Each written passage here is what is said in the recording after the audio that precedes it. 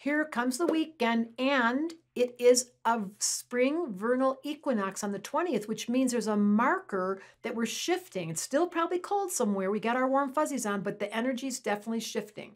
And the sun is in Aries and the moon is in Scorpio. This combination, I know someone with this, is so driven.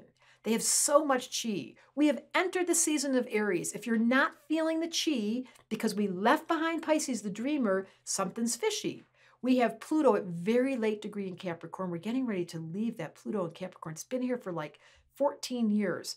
And I want to say when there's a spring vernal equinox, in the olden days, the pagans would acknowledge the season change by doing something like throwing away all your clothes, Moon and Scorpio. Well, not throwing them away, but putting them all in boxes, changing up your house, redecorating. Something's got to shift because we're entering into spring and you want to feel the catalyst.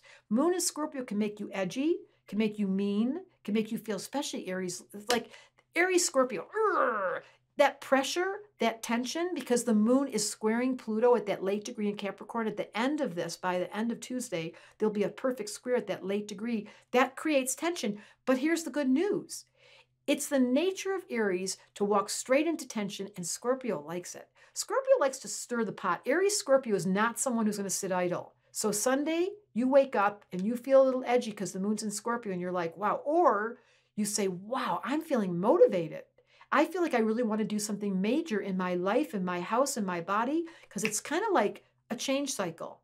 And March 22nd is Reese Witherspoon's birth date. Such a little spunky Aries. I love this energy. I hope you're all feeling it. And if you're not, you can go to my website and I can help you, DebraSilvermanAstrology.com. And you work with me and I say, how can I match make you with somebody who will be just like your character will explain you to? Because there's so much chi, there's so much get up and go. One of the topics that I'm interested in is how to get you to be you. Because if you're edgy and the moon in Scorpio pushes you over and you're feeling like spring isn't coming and you don't have the get up and go, I can help light the fire. Come on, baby, light my fire, said every Aries. Astrology Answer said, you need a little fire starter?